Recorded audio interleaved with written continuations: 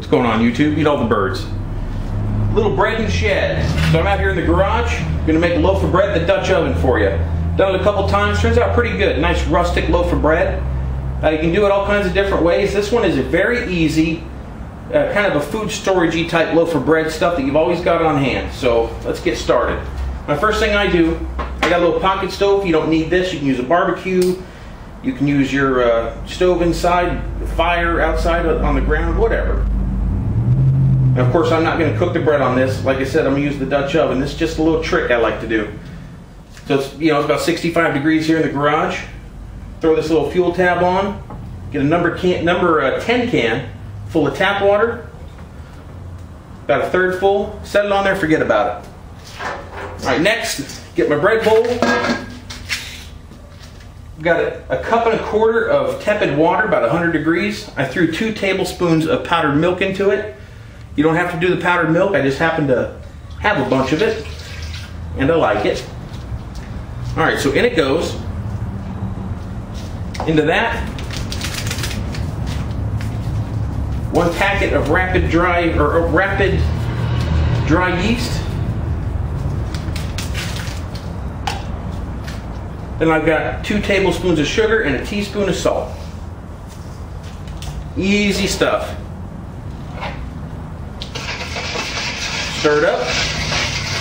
Now, like I said, this is very, very basic bread. Easy to make. Not really a hassle at all.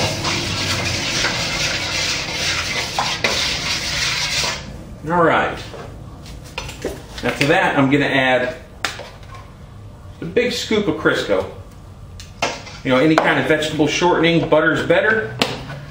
But we're doing food storage stuff I'm always going to have sitting around. Okay, throw that in there. No need to stir that.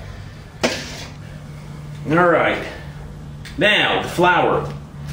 You can use all-purpose. You can use pretty much whatever you want. It all makes bread. The kind I like is unbleached white. But like I said, whatever you got. I got 4 cups in the bowl. I'm going to use 3 for the bread and then 1 cup to dust the board and do, random stuff like that. So I'm not even going to let that yeast sit around for a while. I'm just going to go in with the flour, about 3 cups. Okay? Stir that around. Now I use tap water for the number 10 can to start heating up, but I've got filtered water in the bread. You always want to use a nice filtered water if you're doing yeast, because that chlorine in the tap water does not play well with the yeast.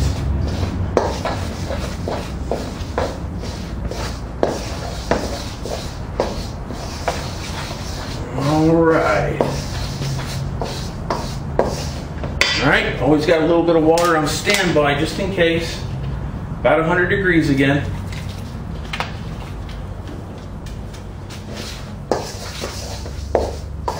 Now just remember, if you're not used to making bread, if you get your hands on a bread recipe, you cannot follow it exactly.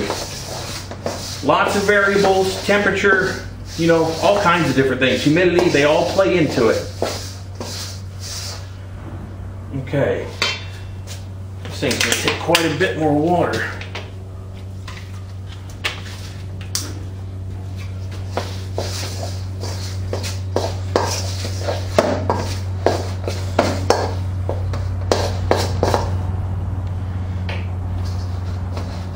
That feels pretty good. Perfect stickiness. It's hard to explain. You got to make it a few times. Perfect stickiness, and it's warm to the touch. All right. Got it all gathered up. Take a little bit of that flour I reserved. Dust the board.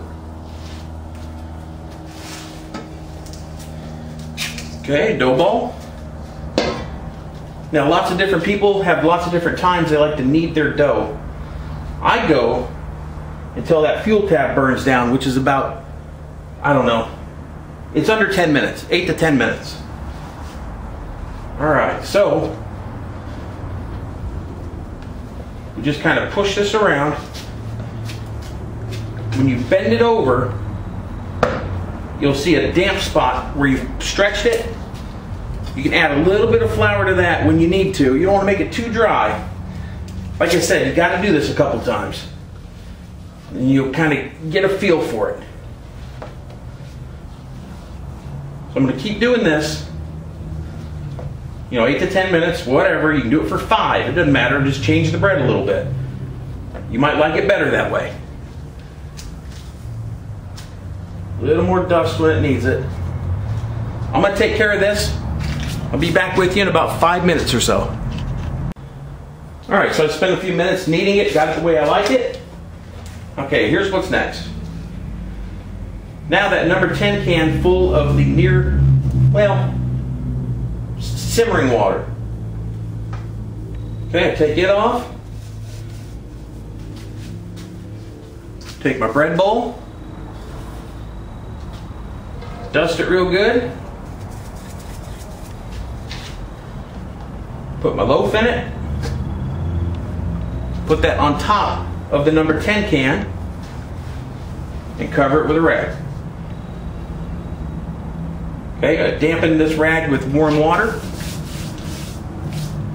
And there she'll sit. I'm going to let that go for 1 to 2 hours. Whenever you get back to it. About an hour and a half will probably be when I get to it, and that's when I'll see you. Stick with me. Alright everybody, I let this bread rise for a full 2 hours. I was out, got a little busy. Shouldn't hurt anything. It looks great. Alright. The water's just barely warm. It did its thing. Alright, I can get rid of this.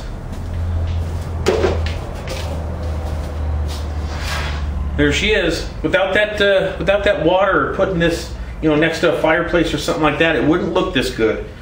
So that is a nice trick. Alright, so the thing with this, I'll take it out of the bowl.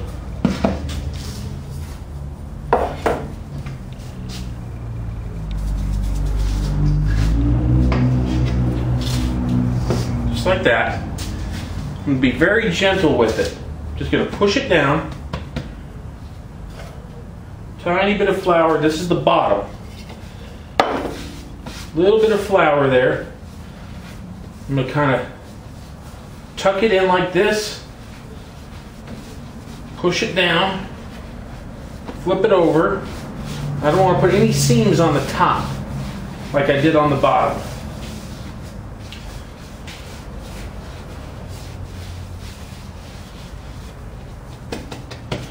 Okay, now for my Dutch oven, I like to flatten it so it doesn't rise up and touch the lid and scorch. Okay, that's it. Okay, second rise. It takes me about 15 minutes to get my coals ready for the Dutch oven. That's how long I'll let this rise. Next time you see me, we'll be throwing it in the Dutchie and starting the cooking process. Be right back. Alright, the Dutch oven is ready to go. So I took all the different variables into consideration, the temperature, all that kind of stuff of the garage.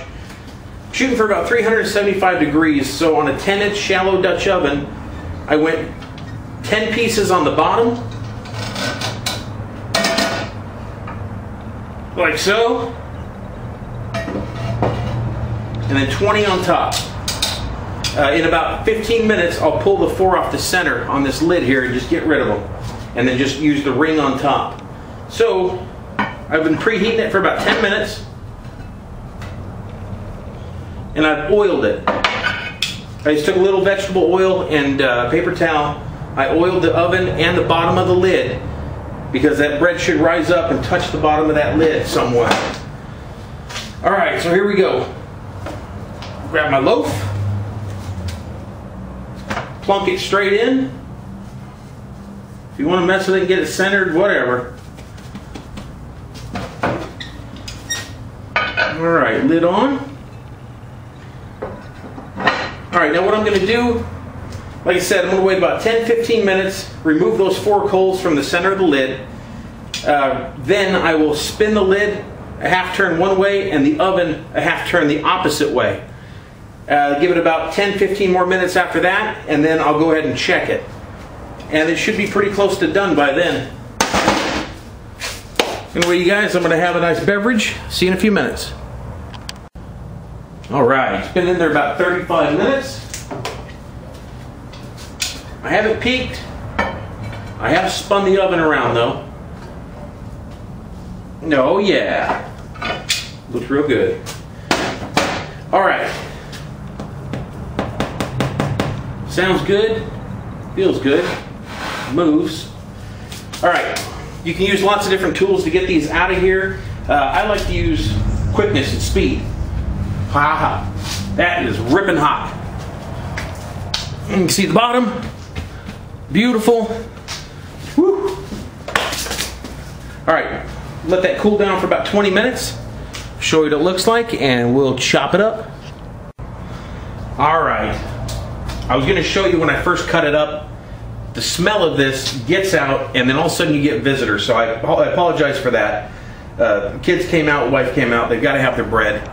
So I'll show you the, well, I would say second cut, but more like fourth or fifth cut. So anyway, turned out real nice. Got a really nice crumb to it, and this is why I use the bread flour. You can use all-purpose flour, but you're going to get a crisper crust, which, I mean, that's good too, but for the first day on this bread flour, this thing is soft, just like a dinner roll. Really nice. All right. Now I'm using the wrong knife for this. That's the way it goes. Cuts pretty darn good.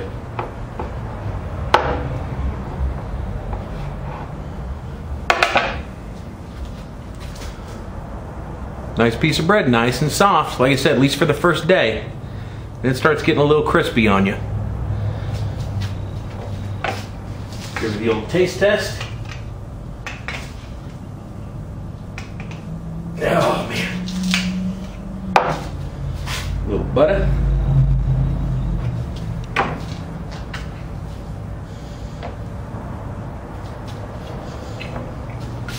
That is good bread. All right, YouTube. Thanks for watching. Hope you enjoyed it. See you guys in the next one.